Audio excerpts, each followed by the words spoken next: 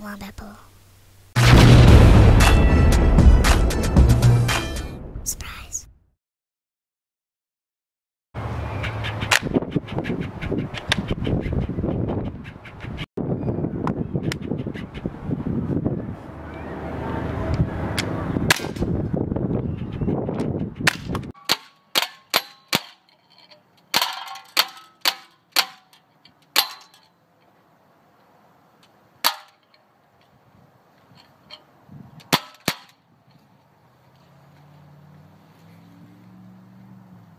Hi guys, and welcome to a little product introduction and video review on a pretty cool little item.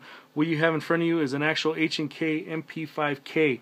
No, it is not the 9mm version. I wish it was, but this is actually an air gun, CO2 powered BB gun, and it works really well. Now, this isn't produced by Umarex. They produce airsoft rifles, and they also produce a lot of guns for H&K. Now, this fires steel BBs, and it's actually pretty cool. I really like it a lot. Yes, it does have a folding stock on it, and it makes it into a personal defense weapon, or if it was a real 9mm, it would. The stock folds out really nicely. It's really nicely made. It folds out. On the stock itself, it is a high-grade, heavy-set plastic. The top of the stock connected to the rifle is actually metal. You have a lot of metal components. You can actually pull it back, and it has a really good spring in there. Fold it in, and it's going to stay in place pretty much. Really nicely designed. The magazines are actually really neat. It only comes with one magazine. It holds 40 rounds of BBs, and it works really well. Haven't had any issues with it. It's the actual size of an H&K mag. You can see the BBs once they're in. You can see them along the back spine. You actually have to pull the spring down, and the spring locks into position. You press the bottom of the magazine to free the spring up once you have it fully loaded, and puts all the BBs under tension. The other side of the magazine has 3 little screws which hold the magazine together. I haven't taken this thing apart, but I know it has something in it that weighs quite a bit, maybe a piece of lead or something, but really nicely designed, and it feels really quality. Inserts into the magazine well and locks. Now, the magazine release on the opposite side, you usually have that little button. That doesn't work. It's actually fake. It's just designed molded into the plastic, but it looks like you could press it. The actual release is actually that little tab on the bottom. You press that down, and then you pull your magazine out. Now, the front end of the gun is actually really decent. The handguard I really like on the smaller H&K MP5Ks. It really looks nice. This one comes off really good as a really nice copy of the original. Overall, it's not really heavy, but it has some weight to it. I wish it was a little heavier. The safety is actually really easy to use. My only gripes about it, some of the parts on it I just really don't like. The front end, I really don't like the actual charging handle. It's just really lightweight plastic. They could have added some weight to that or made it out of a solid piece of plastic. The front end is okay. The sights aren't the best. Give you a little look at the sight picture. Now, for me, I really like H&K's original sights, and they don't have that barrel, the little holes. They use the slots. That's more like the GSG, but whatever. It's okay. Now, the part that I do like on it is where you put the CO2 in. You actually put it in the back end here. These two are pins actually that work.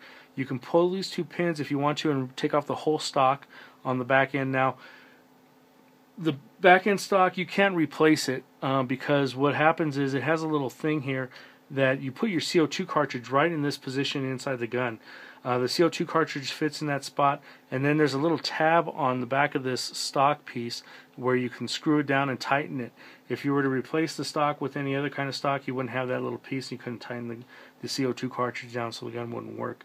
So be aware of that. Other than that, it's really cool. The blowback design, now, being a blowback gun, it's usually in a handgun, it's really cool because you have that whole slide moving. In the case of a rifle, I don't really think it's necessary. The only thing that moves is this little tiny piece right here that would cover the actual bolt. But in reality, it doesn't move any weight around, so you can't really feel it move.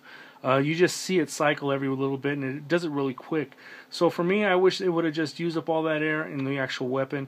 The power on the gun is one of the things that is sort of like questionable.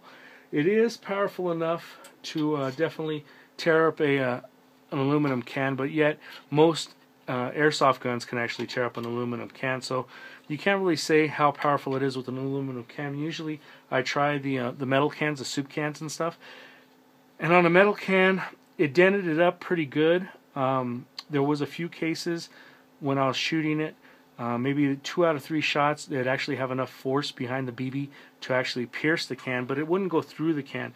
Now I have another BB gun. It's actually a pistol made by Crossman, and it goes straight through the can. I mean, hits one side and then comes out the other. With this one, it actually just pierced the one side, and then the BB just spun around inside. So it doesn't have enough force to actually go through a can, but it has enough to puncture it a little bit. So with that, you know, I give it some props because it is strong enough to hit through the can, but just not enough to clear it. As far as overall looks and cosmetics on the gun, they're outstanding. I mean, it's a really nice gun, very nice design, and I really like it a lot. So with that, that's my little review. If you have a chance to shoot one of these little things, you'll definitely like it. I mean, I love the gun, I love the design of it, and having that little folding stock, it just makes it really nice. It's a really neat little option for a BB gun. So you guys have a good one, be safe, take care, and we'll definitely talk to you soon. Okay guys, here's one little thing I wanted to show you now. You actually push and pull on that little piece right here that unlocks it, and you can actually take off the flash hider. Then you go ahead. Now this is an actual little pin here. You have to, it's a little bit of a pain in the butt to do with one hand, but once you pull this pin out, it has a little, I don't know if you can see it, there it is, a little pin that locks it in, and then you can actually pull off your front end, your hand guard, and that's what it looks like without a hand guard.